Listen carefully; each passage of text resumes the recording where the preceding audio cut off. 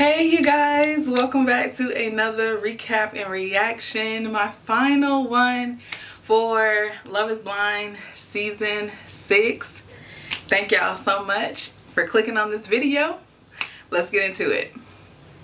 So the last episode, right, left us with a cliffhanger. Jimmy asked Chelsea, how do you feel about where we're at? Do you actually plan to marry me? And she shares how she feels and that she's going to. What proceeded to happen next was a shock, but it wasn't a shock. But it was a shock, okay? Because Jimmy proceeds to tell her that he's not gonna marry her. That he will not be at the altar. I figured this was coming, right? But I just didn't think it was coming at the moment it came. Like, they just spent the last couple of days preparing for the wedding with the dresses, with family coming in, friends, picking out ice sculptures, spending a whole day together at the amusement park. Just for the day to end with, I'm sorry, I can't marry you. Like, that is blowing my mind. It's not.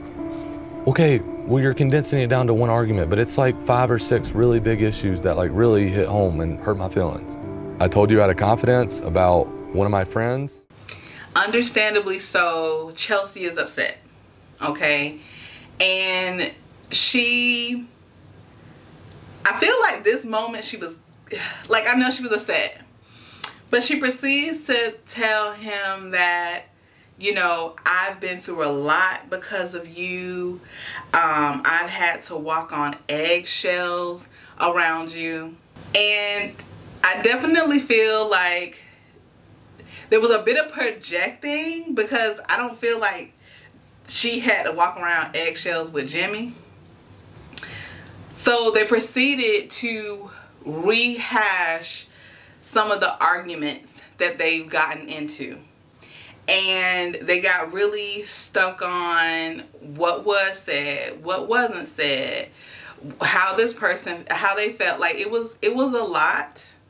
It was a lot. And at the end of the day, it just seemed like the last confrontation they had was what broke the camel's back for Jimmy.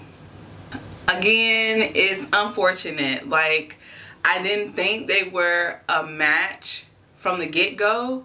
I was hopeful that they could work past their issues, the insecurity, but it just wasn't meant to be. This was quite a way to start the episode.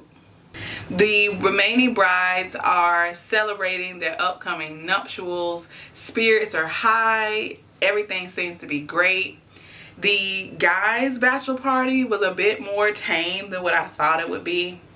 Like, I'm like 2% scared, like barely. But I'm scared that, like, once you're actually present in the moment, 100, you feel 98% yes. It's really wild, man. Just me and you, like, that was crazy. I don't even have words to say, like, my emotions and, like, how I feel towards this moment.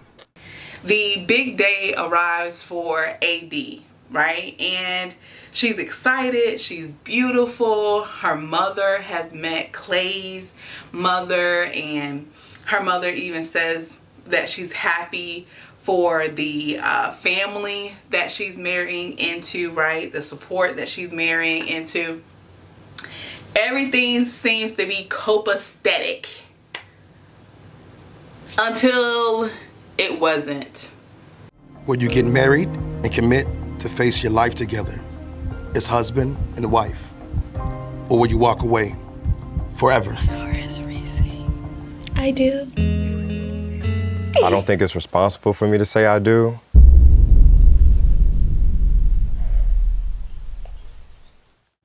Now, I know I am catching up, right? And finally caught up.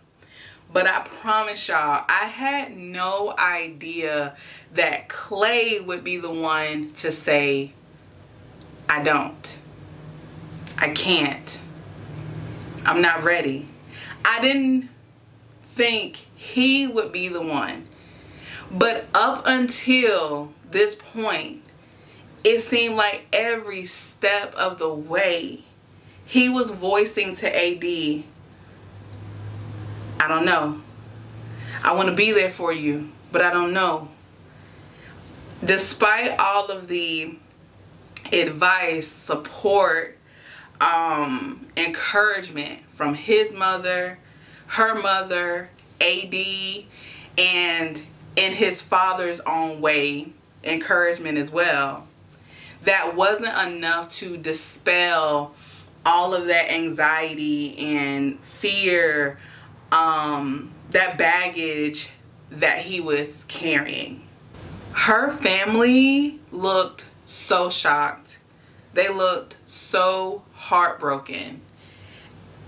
I couldn't help but feel that his mother knew what he was gonna say.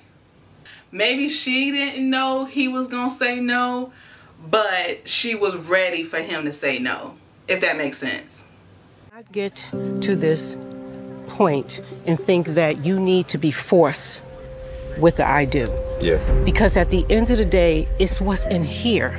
And if you're not 100% sure here, don't ever cross that line. I don't want to like bash him, y'all, because I love this man, but I just don't understand. There was a conversation that took place after the disengagement between Clay's parents, and it was such a real moment between two people that have shared so much, that love Clay, their son, want the best for him, and understood the history, the context of why he made the decision that he made. He wants to be in a long-term relationship. He wants that. Tell him meet somebody like you. Huh? I met you, you know, tell him meet somebody like his mom. Yeah, but you met me, but you wasn't good to me. Okay? So, we won't talk about that anymore. To segue a little bit, I did end up watching the reunion, and I wasn't surprised to see that Clay and AD were not together. She warned him that if he said no, she would be okay, but she couldn't see herself continuing to pursue a relationship with him, right? He definitely shared a lot on stage, and it seemed like he continued to work on, you know, the things that he needed to work on. But he expressed that AD was the love of his life.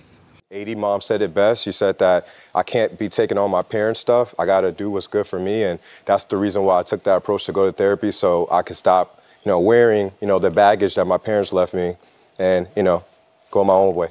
So to backtrack a little bit, when I saw how long AD and Clay's part of the episode took, I figured that Amy and Johnny would both be saying I do, right? And they did. My wife. I found my partner. I found her. I didn't think I was gonna ever find her at all. And now we're married. Mrs. McIntyre. Mrs. Cortez McIntyre. Has a nice ring to it. They were both really solid throughout this entire process. I did get a little bit concerned that the whole contraceptive, family planning situation was going to be an issue, but they really took time to hear each other out. do their research and give understanding to where the other stood about the subject, and they worked through it. Y'all know from the beginning I said that I couldn't see them together, but they really seem to make each other happy, and hopefully they will have many very happy years together. To touch on the reunion a little bit, some of the highlights for me was, one, hearing about Trevor having a whole nother woman that was waiting on him to get back from the show. You were texting her as you were traveling here and as soon as you left the pods. We actually have the text, so let's go ahead and take a look. Show the receipt. I love you so much, honey. I'm excited for it, but more excited to get back to you after and start our life together. She responded with, did you land? Trevor responded, just did. He looked so embarrassed and guilty, and it took him so long to explain himself. It was dead silent while people waited for an explanation. It was actually hard to watch. Like, I found myself like I had never seen this look, this demeanor on him before, right?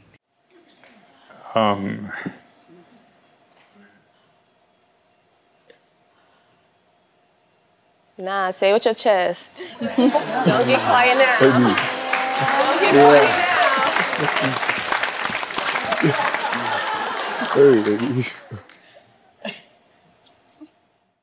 And to think that he had a whole situation, relationship, whatever you want to call it, with another woman, and wanted Chelsea to explain why she didn't pick him. And maybe he did really end up liking her, right? Like, maybe he really felt some type of way about her not picking him because he liked her. I don't know. But he definitely blew any chance of a relationship with her after it came out about what he did. I won't spend a whole bunch of time on the whole Jeremy, Sarah Ann, and Laura situation. Again, they could have gone about things maybe in a different way. Not maybe, they could have. But hindsight 2020, okay? You live and you learn. It was good to see that they apologized. Again, they apologized. But Laura gave 0 F's. Okay? Nada.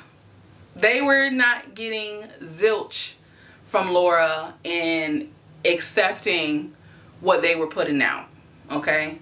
And it definitely seemed like they were the villains of the night.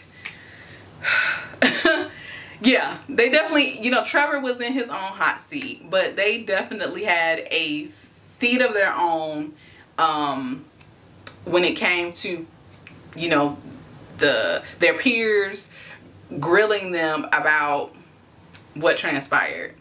My real life, my 96-year-old grandmother had a flight to my wedding, and within days, he was with you. First of all, Sarah Ann, you've had a year to reach out to me. Like, we had that little lake day party. Half that conversation felt like you were asking me for advice on your new relationship with him.